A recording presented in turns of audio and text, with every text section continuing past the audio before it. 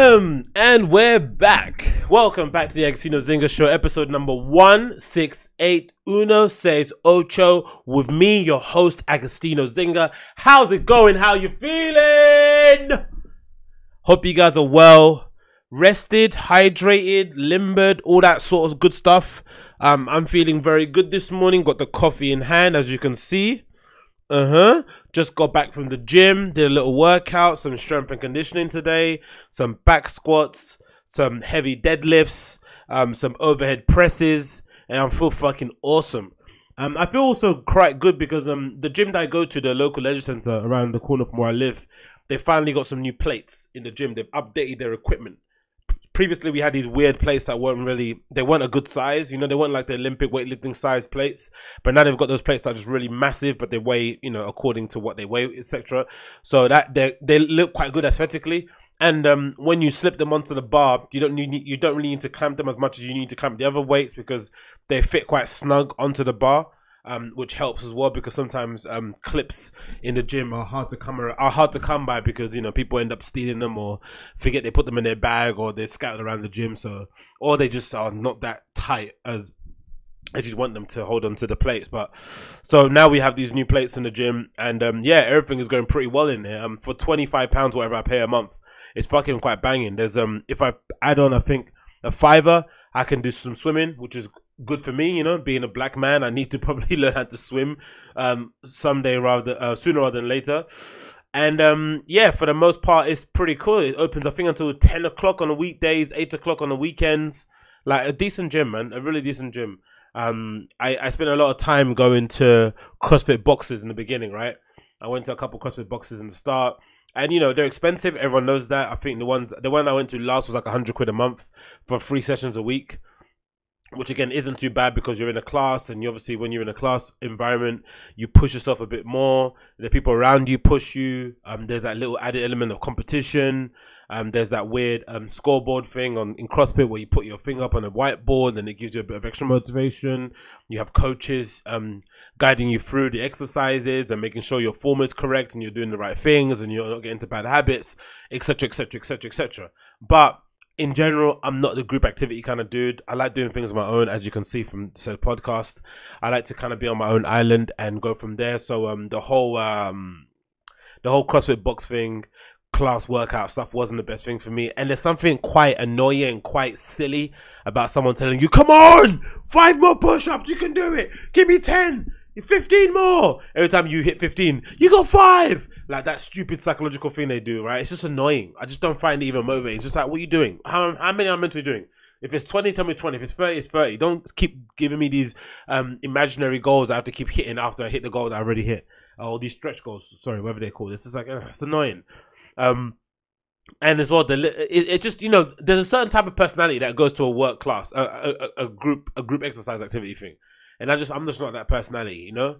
I don't know. Coming in with all the fucking gear, all the straps and the shoes and the waist and band and the fucking belts and enough. I don't care. Leave me alone. So yeah, I'm happy that is kind of over. And again, I think for some people the money is a big deal because £100 a month is a lot more than 25. But then, you know, the gym I go to is a local council gym. It's not like you know, it's not like a Virgin Active or whatever. So I think there's an in between, isn't it? So there's like a council gym that I go to that's like £20, and then there'll probably be the Virgin gyms or the better gyms that'll be about 30 to 50, and then you'd have the upper echelons, which are the £100 gyms, which are like what's the private one in Soho? There's like a private one that's in Soho that you can go to, and it's got a spa and a shower, all that sort of shit. A kind of wellness center, quote unquote, not the wellness center that girls get when they get plastic surgery, but, you know, wellness center where you go and work out. So those things. But in general, all I want is a rack where I can squat, where I can overhead press, a platform where I can do some benches, where I can do some deadlifts from, maybe a bench, do some deadlifts and some other workouts, and that's it, and some pull-up bars. That's all I need. All the other stuff it's just like, you know, it's extra for no real reason, in my opinion, personally. I don't need that stuff. And plus, you know, I run all the time as also all those extra added equipment, so just a waste of time. But yeah, I'm feeling good, man. Feeling strong. Diet's been in a good place since I've started training a lot this past couple of weeks. I've been fasting as well. which has helped a lot as well with you know, shedding off the pounds and all that stuff. Malarkey. I've kind of lost about 5 pounds already since the last time I weighed in, so I'm about 226 now, which is good. I'm trying to aim to get to at least a 220 by the end of the month, which would be nice. And then from there, try and lose the last 20 pounds between now and the end of April, which is kind of my kind of stretch goal. So those are the goals I have at the moment. And again, mostly it's gonna come down to diet anyway. The workouts are gonna be, you know, things just to make me stronger and to obviously to allow me to have a better cardiovascular base in order for me to run and do the race I want to do. But in general, I think that gives it enough time to kind of lose the weight, and then that would have been like let's say 4 months to lose 30 pounds, which is a lot of time. I can do it probably sooner. If I just cut out all the shit. But I know, you know, with the DJing stuff, I always have weekends where I go and drink, all this sort of stuff. So I can't necessarily commit to that. But if I wanted to commit to 30 days just losing weight, I could easily lose 30 pounds in 30 days. That could easily happen. But I'd have to commit to like not going out at all. And, you know, with the DJing stuff I'm doing, it's kind of unrealistic. Talking about DJing, I am DJing tonight actually in Dawston from 9 till 12:30 at the Free Compasses on Dawston Lane. So if you're in the area, check that out for my night called Bump. I got a lot of disco, got some, you know, some R&B-ish kind of vibes to play as well. And then some other bangers that got stashed on the USB. And then on Saturday, I'm playing at the Heathcote and Star here in Leytonstone. And that is, again, from 9 till 1 this time. Again, similar sort of vibe. And that's for my night called Liberties. All details you can find on my website, agostinhozinga.com. Click on the DJ gig section and all the listings should be on there. Anyways, apart from that, I'm still recovering from that United game against PSG last night, or the other night, sorry. I still can't get it out of my head. It's still something that I'm still shocked as to how it happened. Again, just in terms of a sports psychology aspect of it, I wonder what the PSG dressing room was like after that game, because, you know, they've had a history of choking at the last hurdle, even though, you know, their investors have poured in so much money into that club in order to them to win the Champions League. You know, the signings of Cavani, Neymar, Mbappe don't come cheap. So they're having to sign these big players. Obviously, they've got a big manager with a huge reputation in Thomas Tuchel, who's coming, or Tuchel who's coming, who's been someone that's been raved about for a while, and it just kind of faltered, and especially against us, United, where we were absolutely stripped of any kind of threats, right? Or, you know, any dangers that would really kind of put their place in the last 16 in jeopardy. We had our midfield decimated, our defenses shaky, and just generally, you know, we weren't really the best in condition to play against them, especially since they outplayed us in the first leg. Because I think if we would have won that game and we would also won the first leg, I think no one would have been surprised, right? Because obviously we've got amazing league form. We've been playing really well in the FA Cup, no problem. But it's the fact that we were so thoroughly outplayed in the first leg with some of our best players playing that game. It just seemed unlikely, very unlikely that we're going to go away from home, win the game by 2 goals. That was the crazy thing. I knew we were going to concede. That was one of the things. But if anything, as a United fan, all I wanted was just the lads to go out and just, you know, be proud of themselves, right? Put a good effort in. I didn't care if they lost on the United. As long as they put a good effort in and some youngsters got a run out, that's all well and good. But the fact that we went there and won in that fashion is just incredible, man. Fucking incredible. And I think those sort of wins...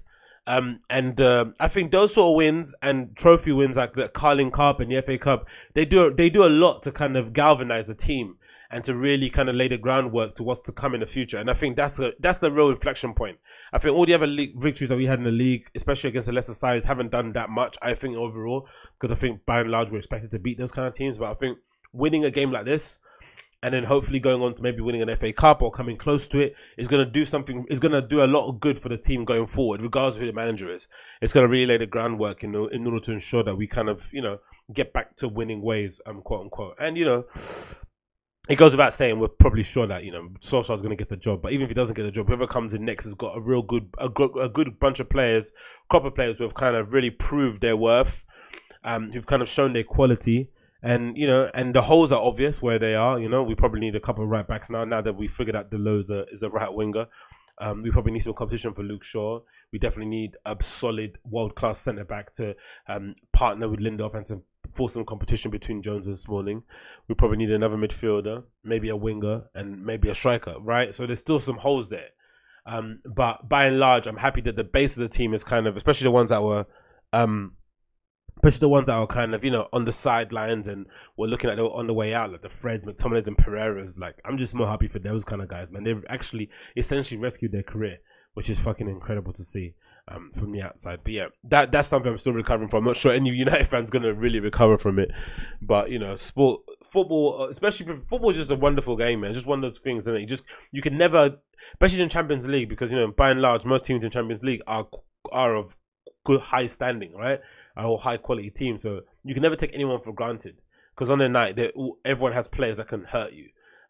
Maybe PSG took us for granted, I don't know, but regardless of what happened, I'm just happy United are through, man. We've got some more European nights to savor. Anyway, let's get into the topics because we don't have long today. Oh, we do have long, but you know, it's always better to say that way, right? We don't have long, or we've been inundated with response.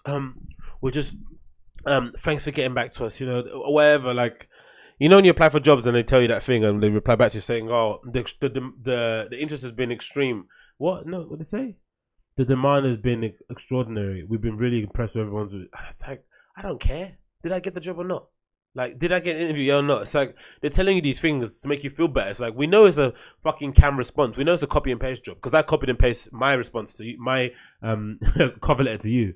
So I definitely know you're not fucking there typing away this. Oh, I guess, you know, loved your CV. Loved the bit you said about working on the shop floor. That was amazing, right? No one's saying that.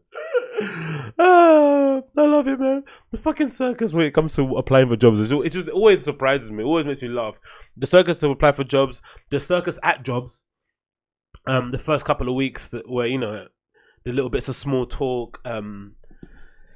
Yeah, it's just always funny to me because you're never really sure who you're talking to, right? You're never really sure if the person you're talking to is the ally or like a snitch, right? So you're wary, right? And when I mean ally, I mean like, you know, someone that likes to get fucked up as you, someone likes the same things you do, somebody has the same interest.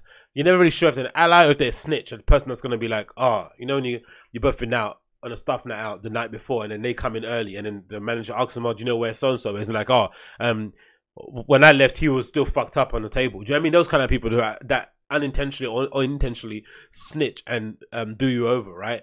The kind of person that makes sure they hand in their project before you hand in yours, so that if you hand in yours late, you look worse because your colleague did better. So you're never really sure how to play it, and then you kind of get into this fucking loop of these banal conversations that don't really go anywhere, right? Oh, where did you go? Oh, what did you do before? Yeah, no one fucking cares about any of that shit, right? For the most part, because you want to get to the real of it, right? You want to get to the core, but again, you don't know that person, right? You can't start asking personal questions. You can't start asking, hey, do you have a boyfriend? Do you have a girlfriend? Where's your mum? Do you still speak? Is your family near? When's the last time you felt really happy? Do you know what I mean? You can't really go into that kind of shit because you don't know the person, but you really want to because that's where the interesting conversations are going to come from. Instead, you have to kind of do this fucking banal dance. Oh, how you doing? Oh, you had a good week? How's your weekend? It's fucking so annoying. But again, hey, you got to play the game. It's part of the process, or maybe you don't have to play the game, right? That's what I'm thinking these days. I'm like, you know what? Maybe I don't have to play the game. Maybe I just don't have to do that. Can I just go to work and come home? Is that possible? And not be social? Especially now, like in a place where it's fucking, you know, it's social Olympics. Like, people are really social. Just tired, man. I just can't be bothered. Is that all right? Again, I don't know if it's an old age thing, but it's just, I just cannot be bothered. And again, it's not like an arrogance thing. It's not saying, oh, I have a full life outside of work. I don't need any friends. It's not that kind of thing at all. It's just, I can't be bothered. But then I'm also very aware, right? Because I've been in a working environment for way too long, more longer than I would like to be, and I'm hoping that sooner rather than later I can fucking break out of this shit.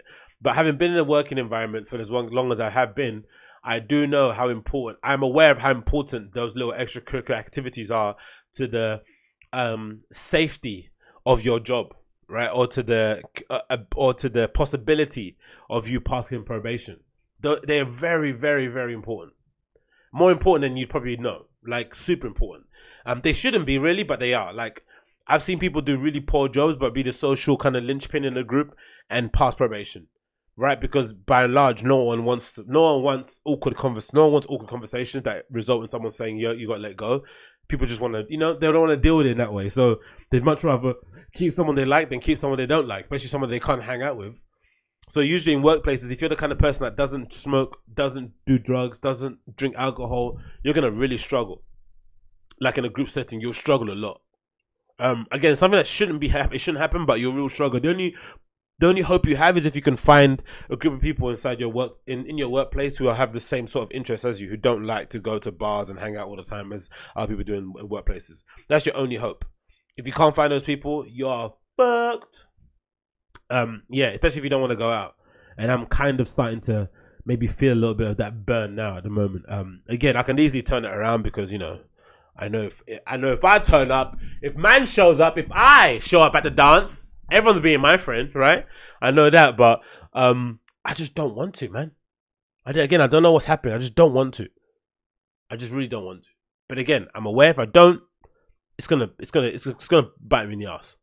That's for sure. So yeah, those are the things I'm thinking of at the moment. And also I'm flipping waiting for this Amazon package to come as well. It's so annoying. It was meant to come in yesterday. You know, again, it's first world problems, right? Because Amazon Prime, I don't know, let's say out of 100 times it's probably on time 90 times out of 100, right? That's a fact. But when it doesn't come on time, it's annoying because they do that thing on when you order something, they have that counter where it says, oh, if you order it for the next 4 hours, you can get it the next day. I did it, right? It comes it doesn't come the next day. I get one order that comes the next day, and the other 3 things, which are my books, haven't come in. And you know how much I love my books, huh? You know. And it hasn't come in yet. And now I don't know if it's and it says when you're going to track it says it's handed to the resident, but I am the resident. Can you see? I'm the resident. Look around. This is the house, right? You can even hear me through the microphone. It sounds like a house, right? That's a house, right? But it's not here. It says it handed to residents. What does that mean? Is it handed to a security guard? Was it handed to a neighbor who hasn't given it to me? Imagine your neighbor stealing your books. Like, it's annoying, isn't it? I always wonder that as well. Like, I always wonder if the people that go around seeing people's Amazon packages, because people order the most, you know, generic items from Amazon nowadays, right? People don't really, I don't know. Do people order really high ticket value items from Amazon a lot? I don't know if they do. So imagine the person that's going around snatching packages from people's front doors. Like, you're gonna get the most randomest of things, isn't it? You'll get my free books. You'll get somebody's iPhone USB cable. You'll get, I don't know, someone's vitamin pills, right? You get the most craziest shit. You'd have to luck out and find a fucking iPhone or something there, right? But it's not gonna really happen, is it? But yeah, I'm hoping that turns up, and if it doesn't, I'm hoping to get a refund, man, because man can't be doing this. You know, you pay £8 a month or whatever it is for Amazon Prime, and you're supposed to come on time, and it doesn't. You pay £8 a month for Amazon Prime. It's meant to come on time, but it doesn't. That kind of rhymes, doesn't it? Ugh. Sorry, I feel dirty for saying that. But anyway, let's roll into some topics. Some stuff I've seen during the week that I wanted to talk to you good people about. So let's move this thing away. Oh, number 1. A finesse gone wrong. Finesse gone wrong. This story intrigued me, right? When it first kind of came out a while ago, I think a couple of months ago. No, maybe a couple of years ago, sorry. So the story goes, right? I'll give you an overview. The story goes that there's a homeless guy on the street, and I think it's in America, right? Homeless guy on the street, a couple pass this homeless dude on the street. There's a couple driving on the highway, their car breaks down, and they're just in those weird predicaments where they don't have any cash or any money on them. I think their phones died, whatever it may be. So wherever they crashed on the street, wherever they pulled over and their petrol ran out, a homeless dude happens to walk by, and he gives them the last $10 he had, or so $10 that he got from begging on the street. They take that $10, they put their petrol in their car, and they feel ever indebted to this homeless dude. So this couple, in their altruistic ways, decide to set up a GoFundMe page in honor of this homeless dude that gave them the last bit of money that he had in order to make sure that they got home safely. Obviously, this GoFundMe goes viral because everyone on social media likes to prove how much of a good person they are by, retweeting and sharing these fucking heart-wrenching stories instead of actually going out and doing good works in their community that they live in. But that's a topic for another day. It goes viral. They raise over $150,000, and everything goes well, right? That's in the story. You're wrong. So it transpired that the whole thing was a fucking lie, right? They all worked together, like the homeless dude and the couple, to kind of concoct this whole story. And it all unraveled only because they went on.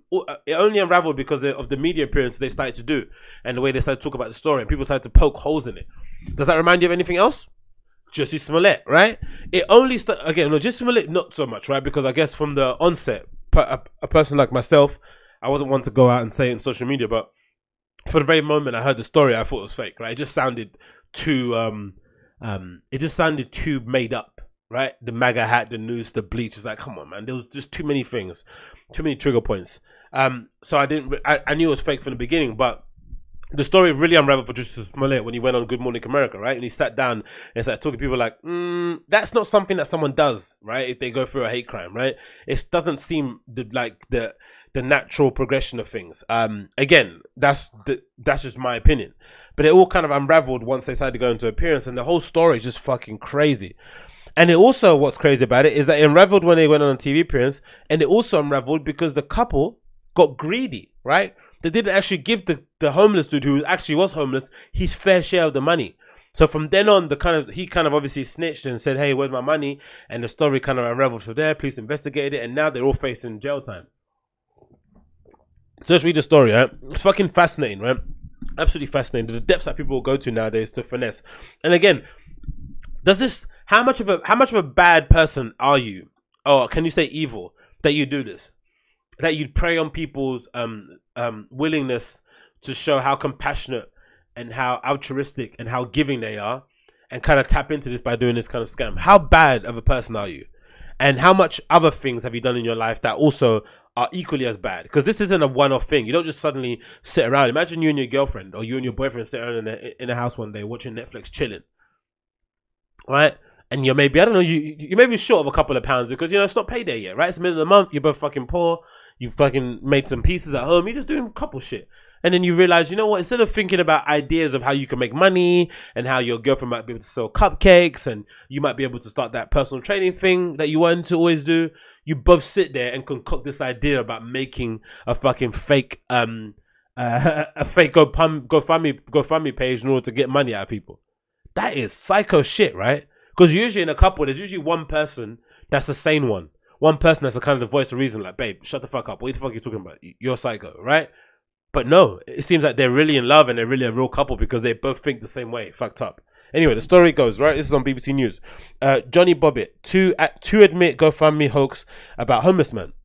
A homeless man and a New Jersey woman have admitted concocting a hoax feel-good story. It definitely was a feel-good story that drew more than 400,000 in a GoFundMe donation.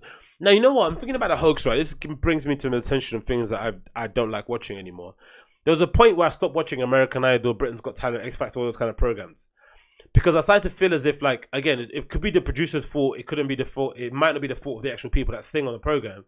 But I got the feeling that whenever the sob story came around, that some people would concoct a sob story in order to kind of elicit some emotion, in order to have that emotion be a driving force into them delivering a really spectacular performance, right?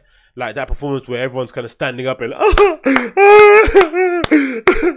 they're crying and they're clapping, which I don't know how people do, right? I don't know how you can cry and clap at the same time. It's probably like sneezing and singing at the same time, right? It sounds really unlikely people would do it.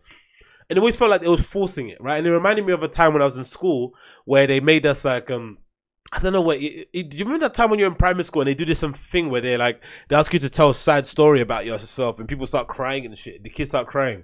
I remember being such a fucking psychopath in school, right? Oh, it's embarrassing even saying it. I'm crying.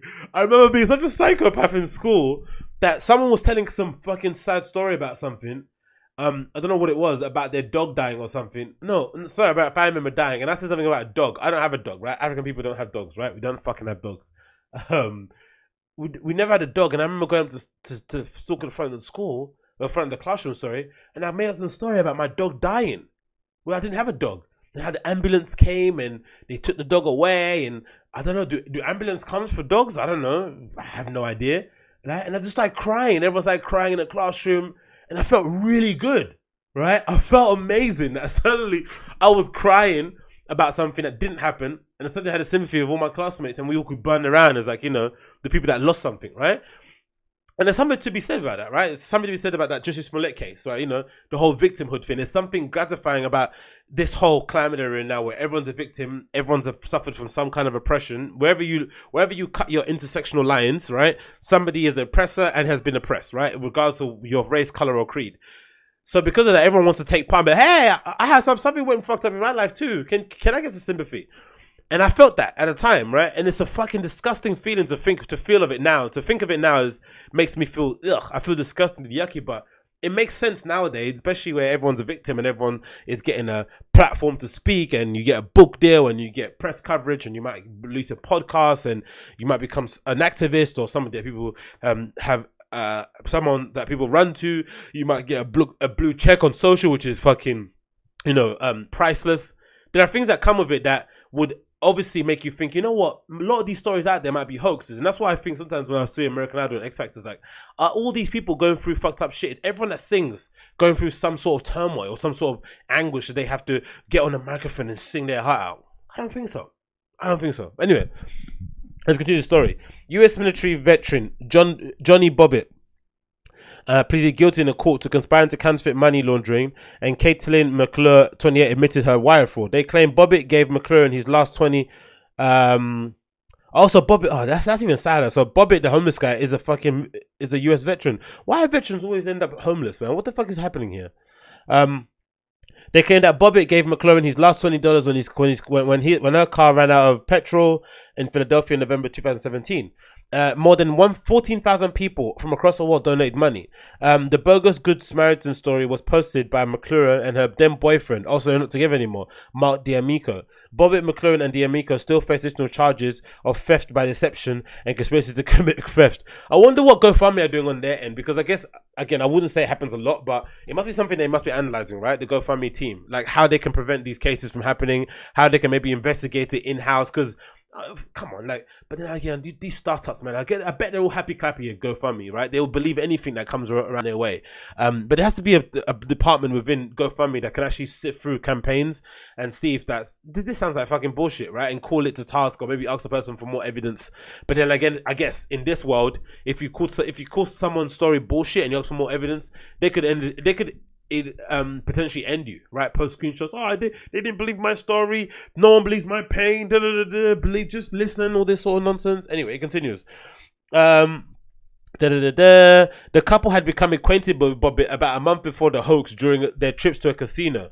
Of course, people that go to a casino would want to conduct this. The story melted hearts around the world, but began to unravel once the trio began media appearances, gushing about the outpouring of online support for Bobbitt. McLaurin sent a text message to a friend acknowledging the story was completely made up. Of course, you do that, right? Because you're a dummy.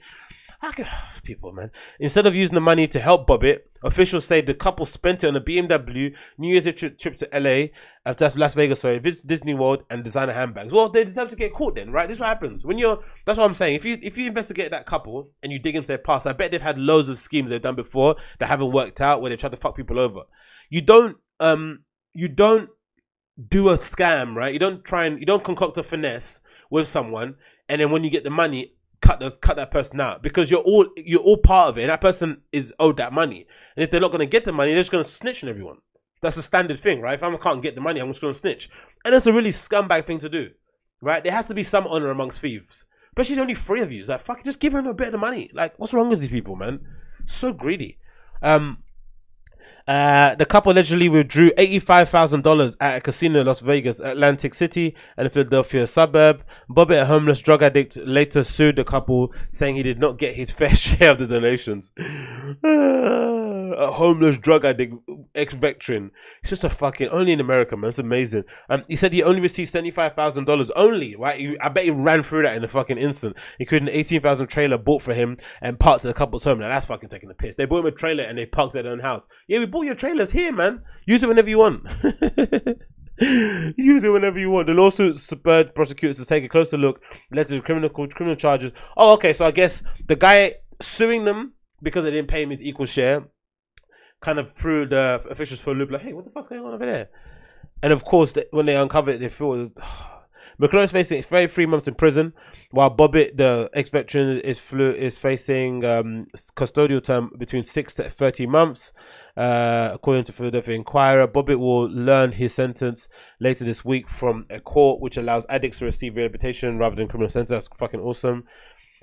Mark D'Amico is also facing charge of criminal trespass after McClure's family accused him of refusing to leave the home they shared after their romantic breakup last. So they obviously, everyone broke up. The couple broke up. The homeless guy didn't get his money or his trailer. absolute catastrophe of a situation. But again, that's a horrible finesse, right? Imagine you're in it together and then you get scammed out of it at the end. I hope the veteran gets his rehab and he gets the help he gets, but the couple can go and get buried under a prison, man. Absolute scumbags. Absolute scumbags. Anyway, next on the list here, the most popular sneaker in the world. Okay, this is my opinion, right? Again, my opinion, because I went to Berlin recently and I've been to a few places in a couple other years, such as Barcelona and Madrid and a few other places. But is it me, right? And this has kind of been an example because obviously this article I've seen on Hypebeast. But is it me, or is the Adidas Continental the most popular shoe in the world right now? Just think about it, right? In terms of the sneakers you see around your city center, wherever you live, right? On the train, on the way to go to work, when you're going out, when you're hanging out with your friends, what do you see a lot of people wearing day to day, right? It's not really Yeezys and stuff. You have to go to certain areas to go see that kind of stuff. If I go to Shoreditch, Old Street, Dalston, Peckham, Lewisham, Streatham, Brixton, Notting Hill, Enfield, Angel, I'm gonna see Yeezys, right? The kind of hipster hotspots. But away from there, I always see people wearing the Continentals, right? And again, I'm not sure why they're so popular. I'm not sure why they've become more popular than, let's say, Reebok Classics, which they've kind of taken inspirations from, right? Because Reebok Classics, you don't really see people wearing them that often. If you do, it's a particular kind of, you know, dirty hipster with white socks and black jeans rolled up, right? It's a particular kind of look. But Continentals, I've seen them worn everywhere. I've seen them worn by Italian tourists. I've seen them worn by kids in Berlin. Like, everyone's wearing these shoes. And at the time when I saw them, I thought they were like on sale or something, because sometimes, you know, a place like Foot Locker or JD Sports or like even an ASOS or whatever it may be called would kind of put a huge run on these shoes, because these are shoes that they have to kind of buy season in, season out, right? Most shoes, especially if you've got an Adidas account, they might allow you to buy some like limited edition shoes, but you have to buy some, you have to then buy some bits of the line that are just like, you know, the core kind of collection, quote unquote. So a lot of these stores would get a huge allocation of these shoes, and you know, it's impossible to shift all of them, right? There's only so many feet in the world that you can adorn. So sometimes there'll be like sweeping slashes on prices on these shoes, and because they only retail for, I think, for about 90 quid anyway, when you slash them by like, you know, 40% or whatever, they become really appealing, and plus they're quite easy to wear. So wherever I've been out in London overall, I've seen these shoes fucking everywhere. And I guess, again, it might be able to do a sale, and it also might be to do with a strategic Adidas move, because there's an article now I've seen on the Hypebeast called, and it says the following: Adidas announces the most expensive Continental release to date, which means that I think they're going to put out a lot of these shoes, right? So the article says the following: after emerging in various one-off colorways ranging from the scarlet red to understated grey, the understated Adidas Continental is set to arrive in a wide variety of colorways. An up-and-coming drop will deliver the comfortable silhouette in no less than 6 distinct makeups. So 6 more colorways coming out. The full range content will hit the global markets on March 14th. So they've made an entire campaign over these shoes that looked quite core, looked quite generic. So I think Adidas are obviously seeing on their end of it, in terms of sales, that these shoes are fucking going everywhere. This is turning into like the Adidas Air Force One, right? In that respect, because honestly, I've seen it everywhere. Like, I've seen it literally everywhere, and I've seen it on a wide range of people too, which then goes to show how popular it actually really is. And again, for me, I'm quite a fan of it. It's taking inspiration, or maybe it's the other way around. Maybe the Calabasas take inspiration from this, but I quite like it, man. I think it's one of those shoes that you can generally wear with most outfits. It works really well with the gum sole, I think, there as well. And again, with my resistance or hesitancy or refusal to wear anything that's to do with Reebok, this is probably the best thing. This is probably a good middle ground if you not want to wear Reebok Classics and look like, you know, one of those guys that, I don't know, listens to Rinse FM on your phone. I think this is probably the best way to do it. Adidas Continental, they look really nice here. I really like this all red colorway, actually. Red with like the black and yellow stripe on the side. And I wonder how comfortable or uncomfortable they are to wear as well. And looking at them as well, they would probably make quite a good skate shoe, right? If they were decided to update them a little bit.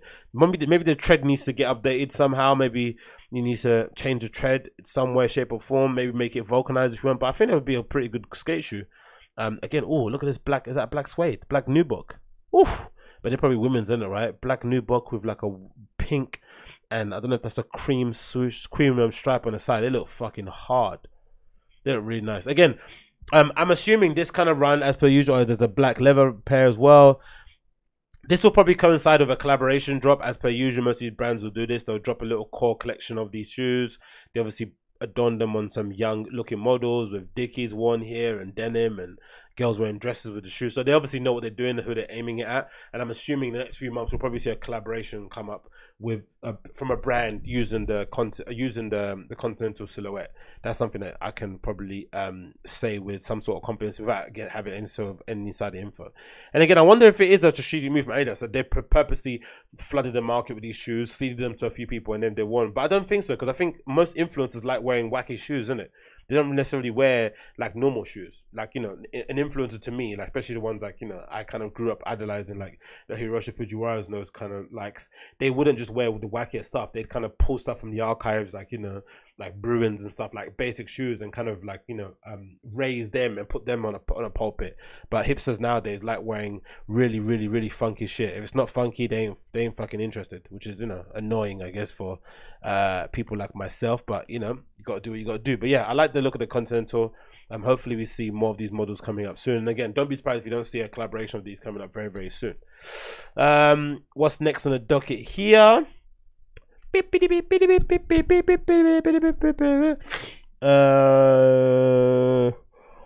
this is a good little article, right? That I saw actually on High Snobiety. Who a study finds a study, because, you know, people always like studies. Or do they like studies now? They don't really, because these studies usually point out the most obvious of things that we all kind of knew. But this is an article I found on High Snobiety that I thought was of interest. It says a study finds artists become more famous because of who they know, not their work. Are you surprised? I'm not surprised, motherfucker. Again, let's read a bit of it before we kind of dive on deep and start to form my own opinion. Zoom in here, gets on screen. High Snobiety is up on the screen. You can see that, right? Yep, there you go. A new study has found that becoming a successful artist is more about who you know than how creative or original your art is, which, you know, I think we can all kind of agree. Published by Columbia Business School and reported by Artsy, the research paper, The Art of Fame maps the social networks of the early 20th century. Abstract artists like Pablo Picasso, Paul Klee, Wassily Kandinsky, which I studied when I was in school. It found that artist networks were more likely the reason that they were succeeded professionally. Contrary to conventional literature, there was no statistical support for a relationship between an artist's creativity and the fame that they ultimately achieved. Those individuals who possessed a diverse set of personal friends and personal contracts from different industries, an artist in a cosmopolitan network position was statistically more likely to become famous. The study took this data from the MoMA 2012 exhibition Inventing Abstraction 1910 to 1925 to determine that what made it work. Original researchers got machine learning algorithms to rate how unique a piece of work compared to the range of artworks. In the 19th century, the study also had a group of art historians rank artworks based on original. Fuck again. Some places, right? You want to write for them, right? And then get this girl's face out of the way. I'm not taking the piss out of her. But you want to write for these places, right? You send them emails like, hey, I can write for you guys. I've done write for in the past. And they're like, nah, we're good. And then you see sentences like this. The study has also had a group of art historians rank artworks based on originality and innovation. Like, come on, man, I can do much better than that. But anyway, that's neither here nor there. So this article, you know, I think we can all kind of say is fairly obvious. I can kind of speak from my own personal purview that is very true. Coming from my DJing side of stuff, like, before I was playing regularly in bars and clubs, I was sending emails and texts, emails mostly, and Facebook messages out to any club you can mention, any promoter, any fucking bar manager you can mention under the sun, and get absolutely no shine, right? No info, no kind of answer back, nothing, no interest, nothing, zero zilch, right? I was kind of just shouting into the wind, which is fine, you know. Everyone's got their own purview. I don't judge it. It's all good and good. You throw out a question, doesn't always, you should always expect a response, right? You're, you know, kind of disturbing somebody without them without them asking you to get in touch. So I can understand cold emails and cold messages can kind of get annoying. But the moment I got one thing is the moment all of the things started to roll into place, because it became a network. Because the moment I started playing in one place, a manager that worked in that place then went somewhere else and they put me to that place, and then somebody that was drinking in the other bar I was playing in then decided to hire me for another thing, and then playing in that thing. I mean, it did depend a lot on the people that I was playing in front of, more so than what I was doing, right? Like, I'm in no have no illusions, right? Like, this is something that I'm very much certain on, right? And I'm up there with as many, like, imagine the top tier, in the middle tier, wherever they are, the scene DJs. I'm up there with the best of them when it comes to the scene DJs, right? When it comes to the top tier guys, Seth Trucks and all those kind of dudes, they're on another stratosphere. When it comes to the scene DJs who are doing their thing and touring around the world and playing in places and have their radio shows and stuff, I'm as good as all these people, right? I'm fairly confident of that. And I'm also fairly sure that if I happen to get an opportunity to play on Boiler Room and I happen to play in front of these kind of people, that would automatically snowball my career, and it would inevitably lead me to getting far more opportunities after that, right? And that isn't because of me thinking I'm good. It's more so to do with the people that I'm in front of. And that's something that was fairly evident to me in the beginning of my journey, right? I knew for sure, especially considering the fact that I was unwilling to kind of ask people to play in places. Like, don't get me wrong, before I said I'd contact clubs and bars and stuff to go play there, but I didn't ask any of my promoter friends to play, even though a lot of these people, I've had them play my club nights, right? I've had them play my club nights in Dawson. Not one of these people like kind of returned the favor per se, like none of them. Even if they thought I was shit, right? Just to kind of the exchange, the kind of courtesy of like, oh, you let me play at your night a few times. I heard you DJ, come play at my night. Nah, never happened, right? Again, people are dickheads, right? It's all well and good, but again, I don't expect anything from anyone, so I'm not really judgmental in that regard. I don't really have any feelings towards it. But what was I saying at that point? But I was very aware that I was taking a big risk, or I was going to suffer a lot of consequences because I wasn't willing to kind of put myself out there and ask these people, hey, I let you play and kind of call a favor in again. I wasn't willing to do it. I wanted to go through it the kind of right way by contacting the bars and letting them play that way. But of course, those people have their own relationships, have their own networks that they trust, and they don't want to get any new people in. And of course, they can't take a chance. They can't take a chance that I'm shit and they have to play for an hour in the club and they can't get rid of me, right? So I just completely understand that. But then I think some people, especially on social media way, and especially on comments and stuff, with some individuals, they get really annoyed when they see people make it, and they feel as if like they're making it only because of the circle of friends that they have, right? The people I think of straight away is Brendan Schaub and Virgil Abloh. Brendan Schaub in the podcast and Comedy Word and Virgil Abloh are probably good examples. Because people look at them from the outside and just think, oh, you're only there because of the people that you know, which is partially true, right? But they're also there because of how good they are. You have to marry those two things up. I don't think nowadays, especially in social media world, it's basically impossible. What did you say is impossible? It's kind of impossible to make it just on your own based solely on the work you do. You have to have somebody say, oh, that was awesome, check this thing out, right? Or do something for somebody and then that person investigate. It doesn't mean it's a gatekeeper thing. It's just a matter of fact, right? It's just a matter of exposure and reference, right? So if I'm like that kid that, have you seen that recent thing that went viral of that kid that did a drawing of Kevin Hart? He made like an amazing realistic sketch of Kevin Hart, right? Some kid in Africa. That kid's been drawing for a long time, right? He's probably only under 10 years old or some shit. He's not super old, but he's been drawing for a while, right? He's been around for a while, drawing loads of sketches and doing loads of portraits. I'm gonna go out on a limb and say he's probably done a lot of other celebrity portraits. That probably isn't his first, but this one suddenly hit. Suddenly, Kevin Hart saw it, liked it, retweeted it, made a comment and said, hey, I want to commission you to do more work. And suddenly that kid's stuff is all over the social, all over the news outlets. And I'm sure his life's going to change from this moment on. So again, that's an example of like, you just can't go by the work you do. You have to hope that the work you do gets seen by the right person, or you work in tandem with the right people. And then by standing next to them, you get exposed and people are like, oh, who is that guy in the red hat? And then that kind of goes on from there.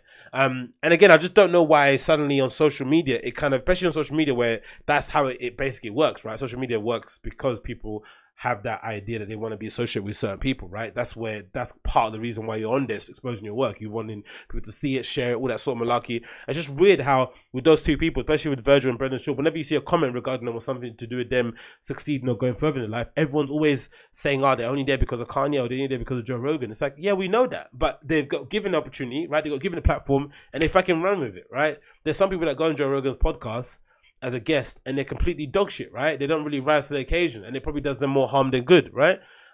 There's people that go on, there's people that get the opportunity to kind of work in tandem with Virgil and they probably fuck it up, right? It happens all the time. But I think when you get given the chance and you're good, it's not obviously it's a good amplifying, a good microphone for you to get your voice out and then for it to, resonate with the wider public. And again, this topic probably says it more often than not. And I guess with contemporary art, it's probably even more important with contemporary art, especially considering the galleries you need to represent you, the people you need to be around, the shoulders you need to rub against. Like it's a bait thing. Like it's just easy to fucking realize it. Again, I don't know why people don't think it's true or why they get annoyed by it, because I think they have this idealistic mindset that people should be only getting forward in life by just the work. But nowadays you have to be an all in, right? You have to be an all encompassing media empire. You have to be able to distribute, you have to be able to make the art, you have to be able to distribute it, market it. Like you have to do all that stuff. And if you can just stand next to the right people and do great work by holding it up and stuff, like you're gonna fucking smash it. That's basically the point of it, right? Again, number one, make sure you're actually good, so when you get given the opportunity, it comes your way, you can fucking go and hit it out of the park. That's what I'd say anyway. Again, only in my opinion. What do I know? Talking about that, it might be a good chance to talk about actually this pretty good and pretty lengthy Virgil article that was on GQ, right? Let me see if I can find it now. GQ. Boom, boom, boom. So again, I'm not sure what's happening, if Virgil's having something, or maybe it's a tie-in with the exhibition at MoMA. I don't know, exhibition at Chicago Gallery, right? Contemporary Gallery is happening. He's doing a whole retrospective. I'm not sure if it's tie-in with that, but it seems like he's getting more and more media attention. It's fucking ramping up day in, day out. I'm not sure what the deal is in that regard. But anyway, this huge article came out about Virgil on GQ Star magazine. I think he's a cover star in it too. It kind of, you know, maybe it was post the Off-White show, which wasn't my favorite. But in general, it kind of charts the history of Virgil through the perspective of his various friends, through his kind of, you know, inception from his career onwards, right? And again, it's a familiar story we've all heard. Like, there's no real new information apart from some anecdotes of his youth and stuff, whatever. There's obviously a really nice picture here. I'm assuming this might be the Louis Vuitton studio, the Off-White studio. It's fucking gorgeous, actually. That's one thing you realize when you go to Paris. Paris is fucking beautiful, right? It's so gorgeous to the eye. You really forget how aesthetically pleasing it is to hang around in Paris and knowing the art and literature and cultural history of it. It's just vibrant, it's just fucking pouring through the streets, right? Sitting outside a cafe and sipping your mocha, your coffee, whatever it may be called, and pretend to smoke a cigarette like I did during Fashion Week. You feel fucking awesome, right? It gives you so much vitality. You feel so alive. I was sketching, I was writing stuff. Like, Paris is one of the most amazing cities anyway. Aside of it being super expensive, I think just in terms of energy alone, and I can only imagine what it must feel like week in, week out, working there in your atelier, in your studio, collaborating with your friends, running around Fashion Week. It must feel fucking cool. But anyway, this again there's no real new information for those of you that are familiar with the Virgil Abloh story, but rolling onto the back of the thing we were just talking about from the report, the study that found that, you know, your network mattered more than your actual group of friends. This story really charts it and shows it in plain sight, because it goes through exactly who the people are, the instrument in his life, and everyone is somebody of some sort of prominence. It's somebody that is an expert or like a lead, a kind of thought leader within their little niche. So it seems like he's on purpose. He's gone out of his way to surround himself with people who are, you know, inspiring and motivating and have their own sort of thing going on inside their space. And what also he's done, he's not only leached off for people, he's also then, once he got in position, he's also brought other people in position too and allowed them to then go and do cool things, from photographers to models to consultants, whatever it may be called. He's kind of gone in. He's kind of been the whole, you know, the name drop of the DJ Khaled, whatever you might be called, of streetwear, and kind of gone in and got all these people to come around him and help.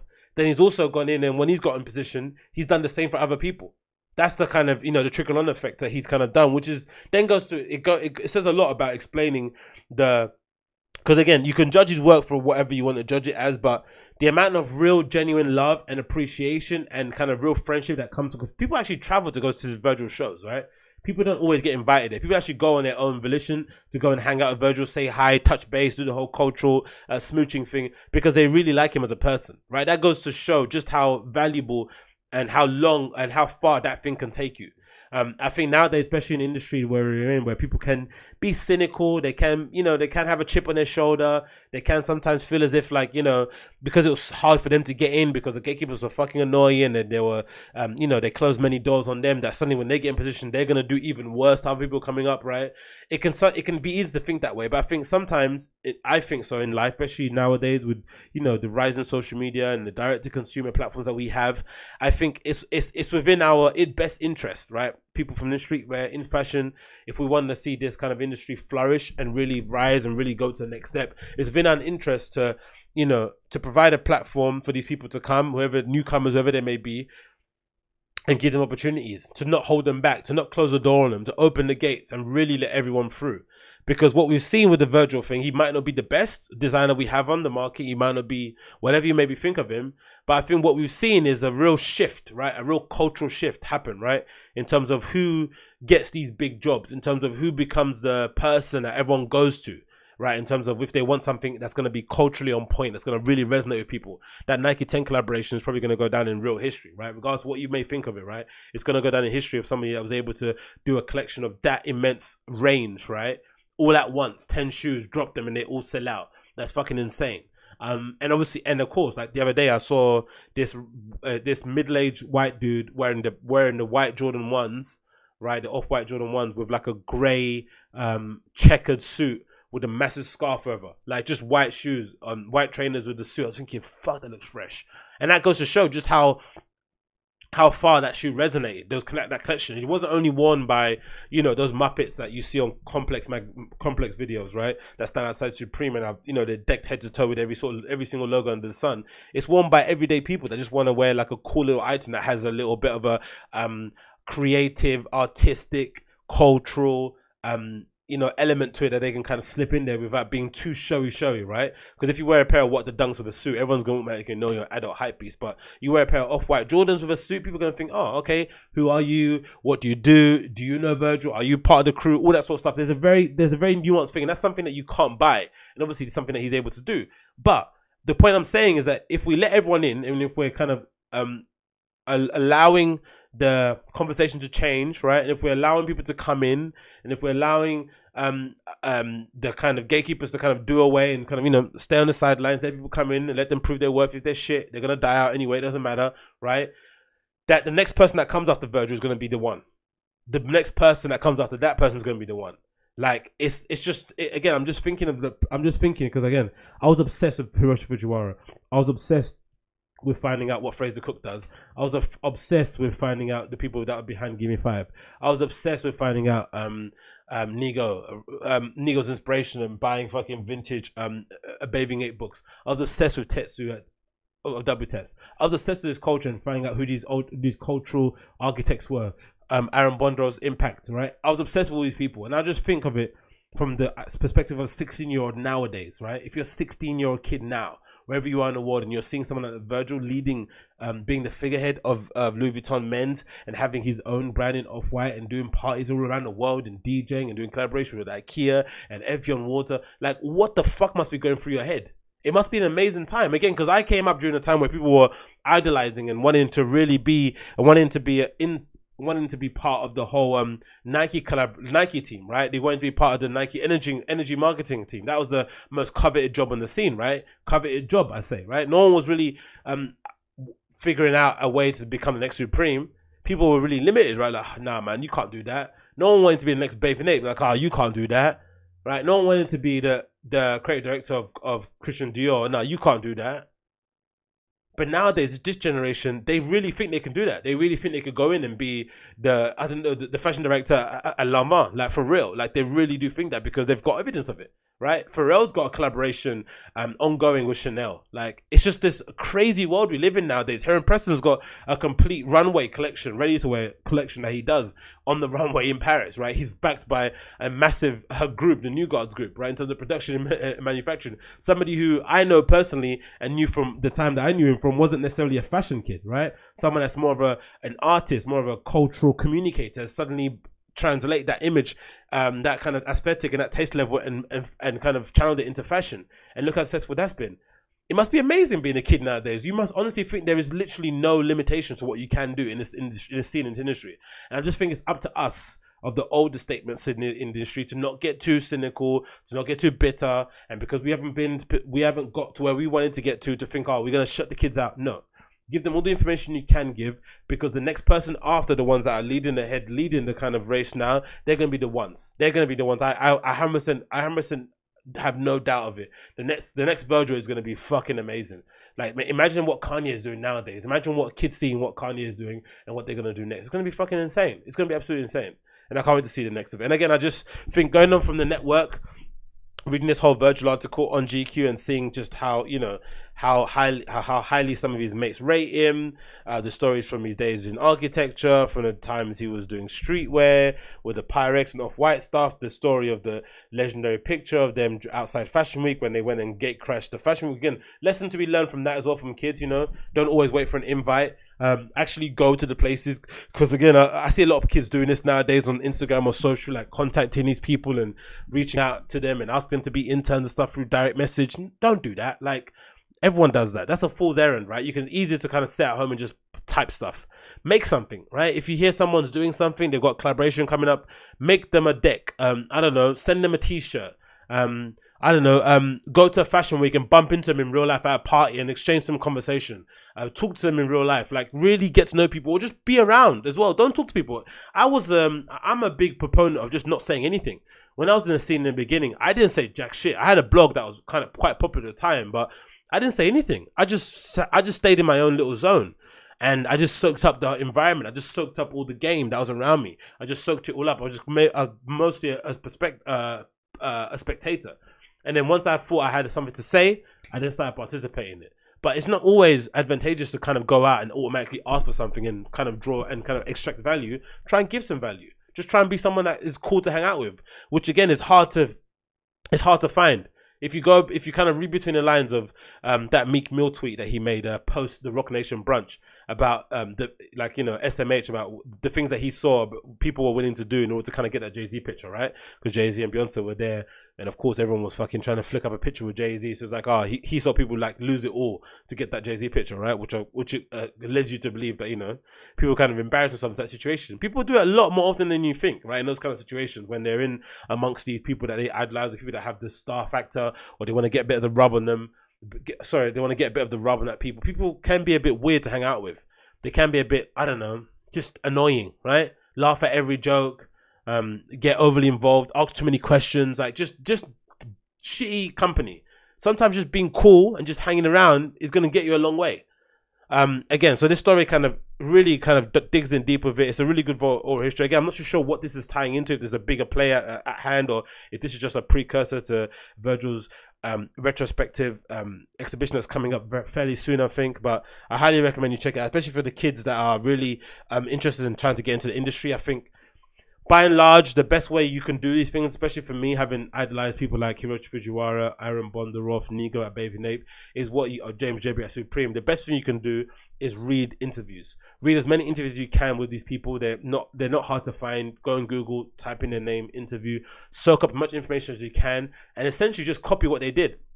Copy the path they did, not copy the work, copy the path. So if you hear somebody reach out to somebody when they were 18 and try to get an internship, try and do that. If somebody started printing off 30 t-shirts and gave them to friends and then that's how they got started, do that. If somebody started a zine, do that. If somebody started DJing, do that. Whatever it is, start doing those things, just work through them, and then suddenly throughout the working through those things, you'll find your path. Because sometimes a lot of people ask, oh, what do I do? I want to get involved. I want to start this. I want to start that. I can't tell you what to do. It's really hard to me to tell you what to do in this situation because it's a very personal journey, right? It's not something that anyone can tell you how to do. You have to kind of go through it yourself. But it sounds like someone's fobbing you off when they say that. But it's the real truth. Like, I can't tell you how you're going to navigate yourself through the industry. You can have to figure out what else you get in there. And again, the best way you can do it is by reading these interviews. And this article from GQ, again, you see the whole anthology. I mean, do you remember how much controversy or how much stick Virgil got for this flannel? I don't think it's something he would do again, because I think a lot of the reason why people hate Virgil, against in my opinion, comes from that flannel. I think if he didn't do that flannel and he just kind of made that, and imagine you take that flannel out, even though, or let's price the flannel at the price it probably should be, right? Not $400. And this is pre-Vetements too, right? This is pre-Vetements era of things. Vetements, you know, at least with Demna, he came from the school of Martin Margiela. He redesigned the hoodie. Essentially, he kind of changed the silhouette of a hoodie for the most part. But Virgil tried to sell us a rugby flannel with Pirates print on the back for $500, and people weren't having it. And again, he's from what it seems like, I don't know if people are just doing it because he's important, he's the main guy. He seems like a good person. People actually like Virgil as a person, right? So I assume most of the reason why people hate him was because of that shirt. And I wonder if he'd do it again nowadays. I wonder. Probably not. But again, I digress. read through it. This is a visual history of his entire catalog and what he done and how he got into the industry. And again, look at the contrast between that, right?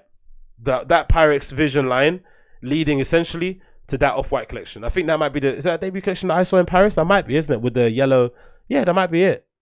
Actually, that might be it. The yellow, the one that I saw where Ian Connor went and jumped on Virgil's back, or no, or they ran out together during a runaway. But anyway, I recommend you check it out. It's a really good article. Loads of really interesting people that kind of lend their voice to the whole Virgil story. And again, loads of people that kind of feel invested in the fact that he's winning as well. That's another big thing. So again, like I say, you can't always depend on your talent. You also have to marry your talent with the people that you surround yourself with. And, you know, it's within your interest to kind of go out there, put yourself out there and kind of absorb game and, you know, touch base with people and just generally be someone cool to hang over, someone that people can say, oh yeah, you do that thing. I find it very difficult to do. Whenever someone brings up the DJing thing or the art thing or the writing thing, I don't necessarily say anything. Right? I don't necessarily go out there and tell people that I do these things. I just hope that they kind of, you know, realize over time, which again is, I'm not really taking my own advice, but I can't necessarily do that thing. It's not very good. I'm not very good at self-promotion in real life. Maybe on the internet I am, but not in real life. But I guess if you are that person, you don't have as much social shame as I do. I think it's within your interest, especially if you want to make it in the industry, because there's so many opportunities out there. There's so much, you know, money to get. There's so many opportunities, so many chances for you to kind of really get your art out there to the biggest group of people. I think really owe it to yourself to try your best to get out there, get in public, go to art gallery openings, go to store openings, wherever they may be, all these cultural events, freeze, whatever. Especially if I was a kid nowadays, I always say it. If I was a kid nowadays, I'd work retail and I'll just save up a bunch of money. Fuck the festivals, right? Unless there are a couple of key ones that I know some seen people go to, and I save all my money and I do like an influencer tour, an influencer event kickoff, like Freeze. I go to MoMA. I go to New York Art Book Fair. I'd try and go to some fashion week, attend it, and just be around the mix and be around and see if I can go to an after party. I'd try to go to Paris Fashion Week, especially for men's. I do all these things, but just save up some money and just go for the weekend and just hang out. That's probably the best way for you to kind of get forward, I think, in it, especially not just relying on your talent. That's probably not the best way to do it. Again, only IMO. Anyway, that's an hour of me blabbering on. Thanks so much for tuning into Agostinho Zinga Show episode number 168. As per usual, this show is brought to you by Audible. The link for you to click is below. You can get 1 free book credit and a 30-day free trial. So if you visit audible.com/Aggie, that's audible.com/AGGY. All information regarding myself can be found at agostinhozinga.com. If you're watching on YouTube, give me a like, give me a subscribe, share with your friends. If you're on the podcast app, leave me a 5-star review, let your friends know, and all that malarkey. And I'm going to probably see you guys again next week. I've got a busy weekend ahead of me with the DJing stuff. I'll probably see you guys next week. So if you're around and you're doing stuff and whatever you're doing the weekend, take care, look after yourself. And I'll see you guys again next week for another episode of the Agostinho Zinga Show. Peace!